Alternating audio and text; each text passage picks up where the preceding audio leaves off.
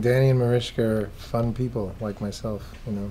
We're fun guys, and we can't take ourselves too seriously, and it's wonderful to be able to let go of the intensity. I mean, if you stay in that headspace the whole time, man, you could probably go crazy. It's probably why a lot of actors have that reputation. A little bit nutty, which you have to be to do this kind of work, because you have to get in touch with places that most people prefer to keep well hidden and well, you know, away from the surface.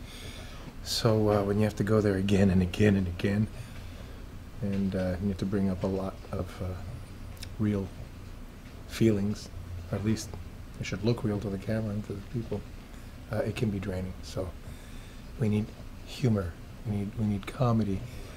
It's like the way cops have gallows humor. It's the same kind of, you know, biting and you know, the banter. It's just wonderful. And this show is a well-oiled machine. I mean, it's like when I worked on NYPD Blue, which was a well-oiled machine when I got there, and it made me homesick for that. It brought back a lot of memories, except I was on the other side of the law. You know, this time I'm, yeah, I'm a perp.